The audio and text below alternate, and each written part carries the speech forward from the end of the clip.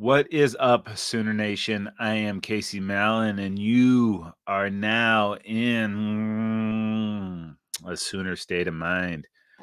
Make sure you like and subscribe on Apple Podcasts and Spotify. With NFL playoffs right around the corner and the NBA season in full swing, BetOnline has you covered with all the up-to-the-second odds, news, and scores. With additional odds, lines, trends, and info on both desktop and mobile, you can access the world's best wagering information anytime.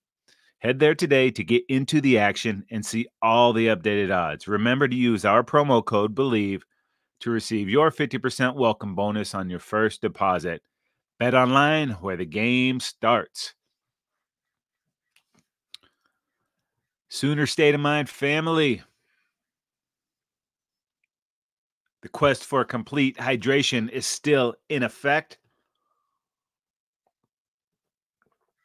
I've had at least one glass of water every day this year. Not to toot my own horn, but gurgle, gurgle, beep, beep. Let's go one more. Yeah, I'm a weirdo. What are you going to do about it? Well, party over. Oops, out of time. The last fiesta of the season is behind us. And we are now almost officially out of games, except for the Senior Bowl and the East-West Shrine game, stuff like that. We will take a look at those closer to game time. But for now, let's go back to Houston, where the Washington Huskies had a problem, and the Michigan Wolverines finished the perfect season with 34-13 win. Michigan Wolverines are your national champions. Pretty good season, almost perfect. While it wasn't a great game, it was a little closer than the score would indicate. First off, got to show some love to Sharon Moore, our former Sooner and current Michigan offensive coordinator.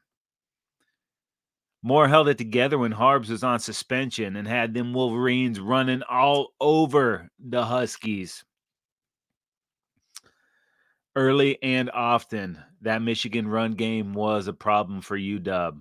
On the opening drive of the game, Michigan racked up 70 yards rushing, including 41 for Donovan Richards on his first touch of the game. Dude looked fast. He didn't only look fast, he was fast. Explosive.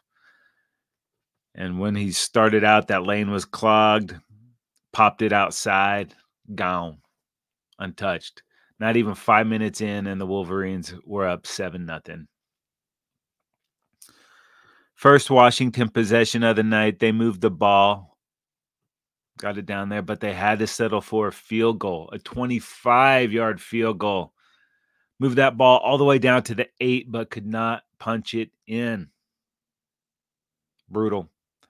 Ensuing Michigan possession, even more Donovan Edwards, another huge run, this time 46-yard touchdown. The Fighting Harbaughs up 14-3. Looks like it's going to be a runaway.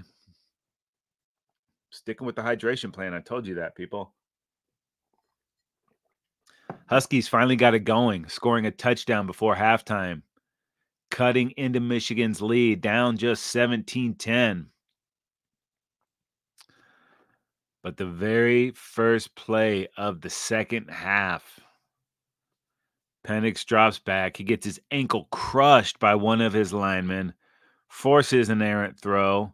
Will Johnson picks it off. Michigan takes over, deep in Husky territory. UW defense stepped up, short field, was still able to get a stop, held Michigan to a short field goal. And from that moment on, Washington's defense settled in and was pretty good.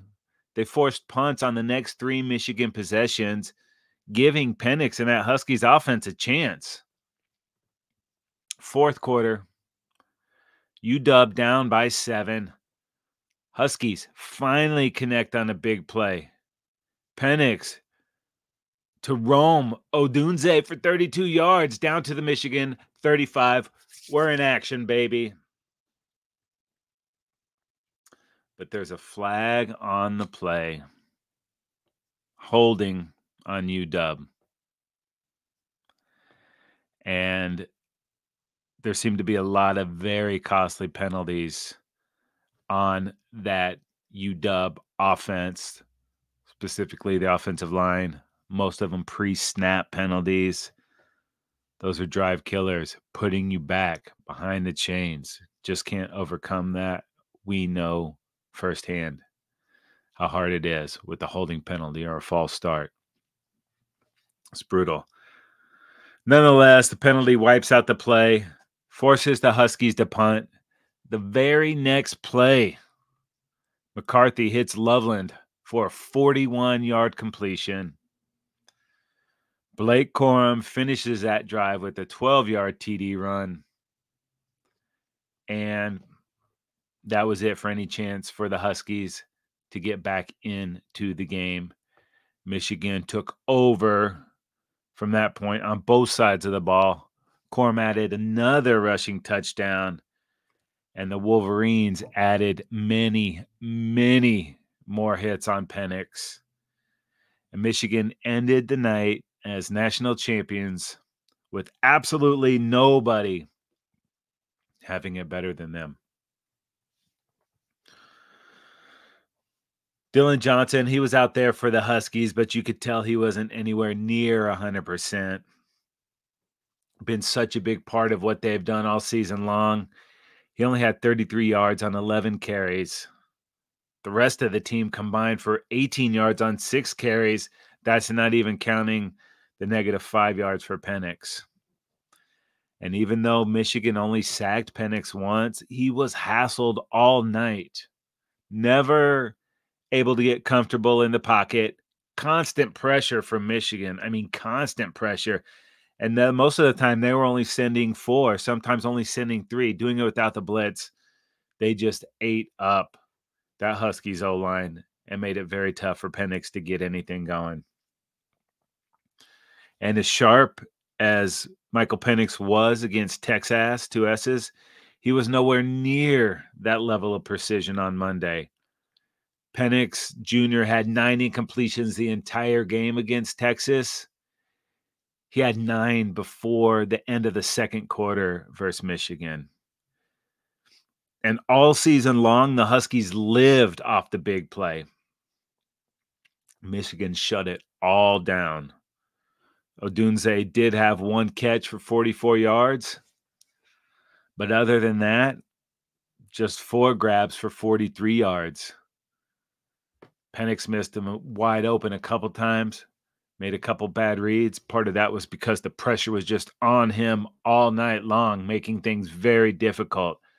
But as good as he looked against the Horns, it didn't look the same. Part of that was the pressure. These Huskies didn't have a single run go for more than 9 yards. And other than that 44-yard play to Odunze, the Huskies didn't have another play go for more than 15 yards. It's tough to get it done against a defense like that when you have to move the ball and there are no big plays. There were some out there to be had. It was just off for the Huskies. It was not their night. But you have to give it up to that Wolverines defense. Washington just 2 for 14 on 3rd down, 2 for 5 on 4th down, 20 rushes for 46 yards. That's only 2.3 per carry. Helped Penix to 53% passing, only 1 touchdown, 2 interceptions, and they did not give him a clean pocket all night. Just overwhelming defense by the Wolverines. And you know what?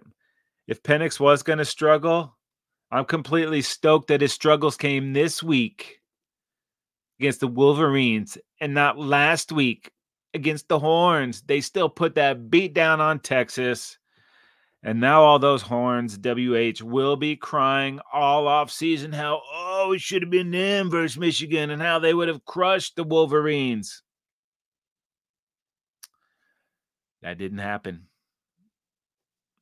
Them dogs sent them sad Beavos home losers.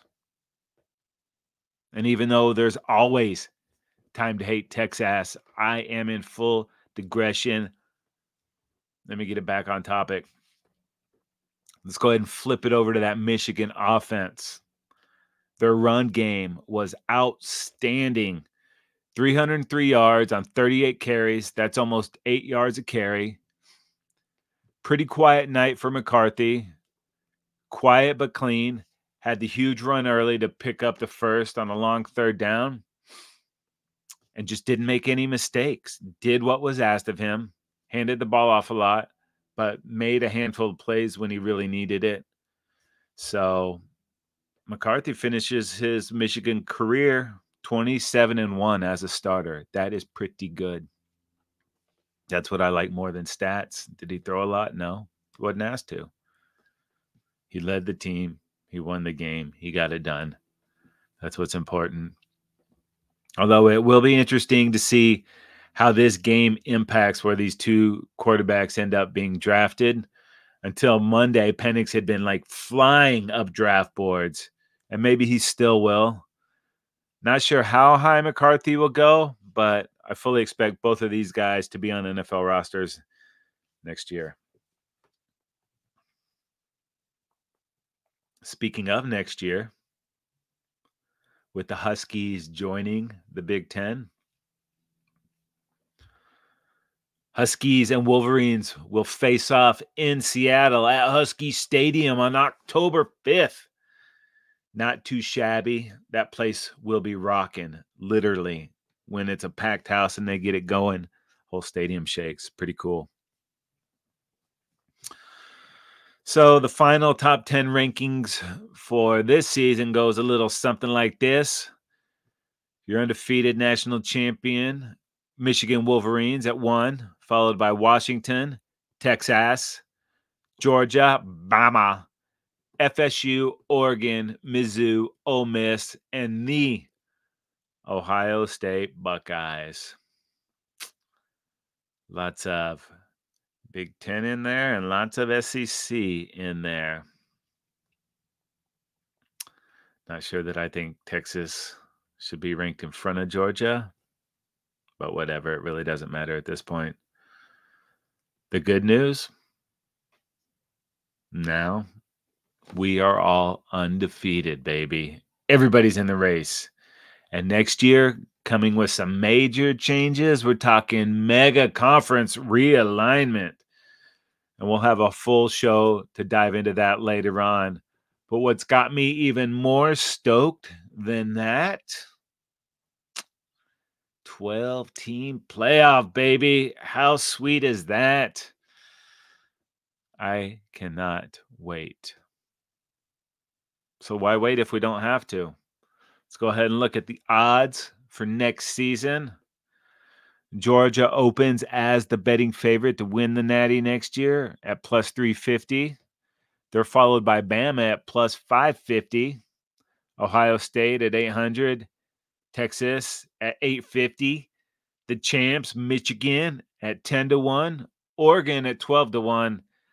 LSU 15-1. Ole Miss 16-1. FSU 18-1. Penn State and Notre Dame both come in at 25-1. Clemson at 33-1. USC at 35-1. Where are my damn Sooners? Oh, here they are. Sooners come in at 40-1 odds to win the Natty next year. Jackson Arnold's first season running the show. The Sooners' first season in the SEC. Got a few bucks to spare. Go ahead and throw it down. Lock it in just in case. If the magic happens, you want to make money off it, don't you? You know what, though? It is kind of weird that we didn't begin the show with another coaching change for the University of Oklahoma. Oh, snap. You're never going to believe it, but we have yet another coaching change at the University of Oklahoma. Ted Roof is out as defensive coordinator for the Sooners. Roof and the Sooners mutually agreed to part ways. Apparently, Roof was offered another position on the staff that did not come with the title of defensive coordinator, but Roof chose to move on. Not sure where he's going to land yet. I'm sure we will find out soon.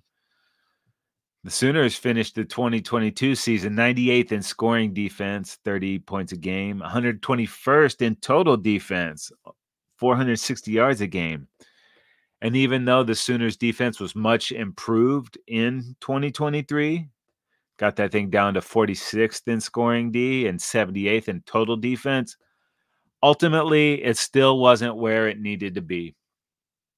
Sooners were very good in some areas, 2nd in interceptions and 6th in turnovers, but they finished 10th in the Big 12 in sacks. And that was part of the problem, that and finishing games. They had large stretches of outstanding defense. The goal line stance against Texas, the pick 6 against BYU. And even though they had those stretches, a complete game was not in the regular rotation. Start to finish domination. Pockets of it, yes. The majority of games, yes, but not a full, complete game head to toe. That is the hope moving forward, that's what they bring each and every week. Sure, you're going to give up some points. It is the SEC, but need the defense to consistently play at that certain level. And that's what is to be expected. And the word is that the new defensive coordinator will be Zach Alley. Zach Alley is currently the Jacksonville State defensive coordinator. He's considered a rising star amongst defensive minds in college football. Only 29 years old. Zach Alley worked as a GA at Clemson from 2015 through 2018. Then he was hired as Boise State's co-special teams coordinator and outside linebackers coach in 2019. He was with the Broncos for 2 seasons before he was hired as the DC and linebackers coach at Louisiana Monroe. 1 season later, he took the same position at Jacksonville State. In 2023, the Gamecocks' first FBS season, Alley led a defense that ranked 7th nationally in tackles for loss, 8th in turnovers, 10th in sacks, 15th in TFLs, 22nd in third down defense, and finished tied for 49th in total defense, allowing just over 361 yards a game. That's 7th in tackle for loss yards and 15th in TFLs. Now, I'm assuming the moment we are done recording and release this show, the announcement will come. Hey, it's official. Either way, we will get you dialed in once something actually does become official. Sooners also lost offensive analyst Matt Wells. Wells will be the co-OC at Kansas State next year. He's definitely going to be missed. But that's what happens when you have great coaches on your staff. They get plucked and they go on to bigger and better roles. So good for Wells. We also got word where another former Sooner will be headed. This at the player varietal. Oklahoma transfer and former 4-star rated running back Dalen Hollywood Smothers. He's committed to NC State. Smothers is from the state of North Carolina, so this seems like it was a move for Smothers to be at a school closer to home, to be around family. I get it, and I wish nothing but the best for the young man and look forward to seeing him do some big things for the Wolfpack. And OU's running back room has taken a big hit. 3 running backs hitting the portal. Smothers to NC State. Tawi Walker going to Wisconsin. And Marcus Major going to Minnesota, don't you know? Not sure if he's going to purify himself in the waters of Lake Minnetonka, but he's up there to be a Goph. These are big losses, but big losses, big butts. Do not panic. The Sooners running back room still looks stacked for 2024. Leading rusher Gavin Sawchuk is back for his third season and coming off of 5 straight games with at least 100 yards rushing. Man, when he's healthy, this dude is awesome. Sawchuk will be joined by the #1 running back recruit in the country, Taylor Tatum, as well as talented in-state running back Xavier Robinson. Sooners are also bringing back 2023 freshman Caleb Hicks and junior Javante Barnes, who in 2022 had 550 yards rushing as a true freshman and looked great against Florida State. Battled all kinds of injuries last year, couldn't really get on the field. But you look at the rotation there. If these guys can stay healthy, this team will be dangerous running the rock. And I am totally stoked for the future of not only this team, not only that position, just Oklahoma football in general. Also, Dejon Terry, Jacob Lacey, Woody Washington, and Trace Ford are all coming back to help lead this defense into the SEC. Lots of these dudes wanted to come back and finish this journey together. Can you dig it? Can you dig it? I can. And on the offensive side of the ball, Jaleel Farouk is going to run it back. I think if this cat can put it all together and get totally focused, he's got a chance to be really good. We saw flashes of it. It was very rare that the first guy ever brought Farouk down, juked that fool, and always gained more positive yards. Just some mental lapses and mistakes. If he can clean that up, the sky is the limit. Totally stoked that Farouk is coming back. I think he can use it too, just to build on his skill set. And even though we've lost a handful of players, it feels like we are getting a very good influx of talent via the portal. Now, since we last met, the Sooners have added cornerback Jocelyn Malaska from Utah, kicker Tyler Keltner from Florida State, and defensive end Caden Woolard from Miami of Ohio, offensive lineman Michael Tarquin from USC, and tight end Jake Roberts, sounds hideous, from Baylor. Also, with Roberts, I'm starting to feel good about what's going on at tight end, and I'm feeling really good about what the Sooners are doing with the offensive line. Tarquin, 6'5", 300 pounds. He's made 28 starts playing both guard and tackle on both the left and right sides of the line. They'll be able to plug him in pretty much anywhere on the line. That's good versatility. It's great to have that. Lots of starts. The tight end Roberts, he was a star at Norman North. He's returning to Norman after a 23-catch, 231-yard, and 1 touchdown season in Baylor. He's adding more depth to the position. Sooners also brought in Bauer Sharp. And the dude everyone is completely stoked for is 4-star tight end Devon Mitchell. Mitchell is ESPN's number 3rd-ranked tight end in the country. He reclassified from the 2025 season. Dude is 6'4", 245 pounds. And it looks like the Sooners have made a concerted effort to upgrade the tight end position. And they really needed to make some moves after losing Blake Smith and Jason Llewellyn to the portal. And, of course, Austin Stogg, they're going to the NFL. Great work here. Joe John going to be completely stoked. Malaska, the cornerback from Utah, he's an Oklahoma native. He's going to join the Sooners as a preferred walk-on and will have 3 years of eligibility remaining. 6'1", 185 pounds.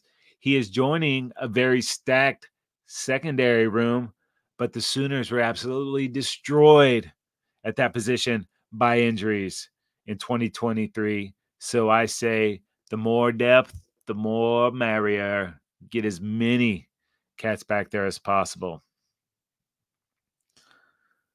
Another dude that's got me totally stoked is defensive end Caden Woolard. Woolard is coming off a 9.5 sack, 41 tackle, 12 TFL, 2 forced fumble season.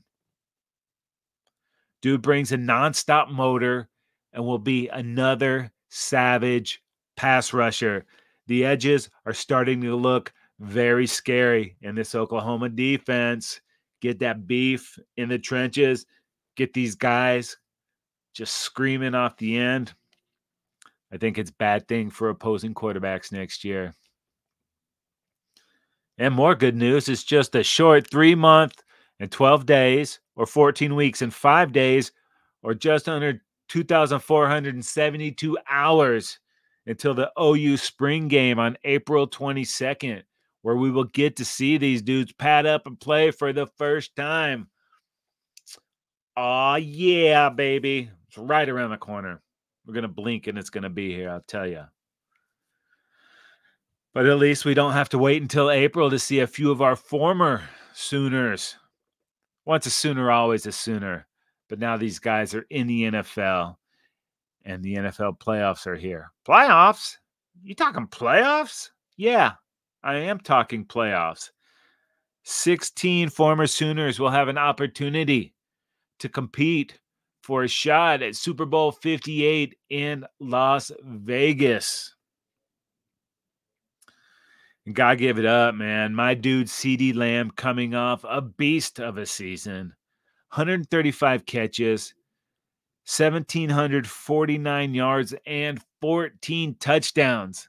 9 straight games with a TD. CD, my dude, getting it done. Lamb and the Dallas Cowboys host the Green Bay Packers on Sunday. One of 3 Sunday games.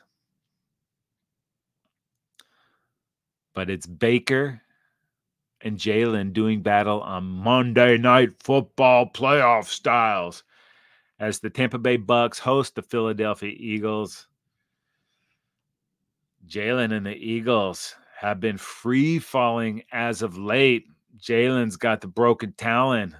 It's been rough for the Eagles, but they are the defending NFC champs and will remain so until they are taken out. And Baker is looking to do just that. A super gutsy performance by Mayfield last week. Busted up ribs, bad ankle, doesn't matter. It wasn't pretty, but Bake found a way to get it done. Getting the Bucks into the playoffs. In doing so, my man Bake, Shake and Bake, earned an extra cool $1 million, okay?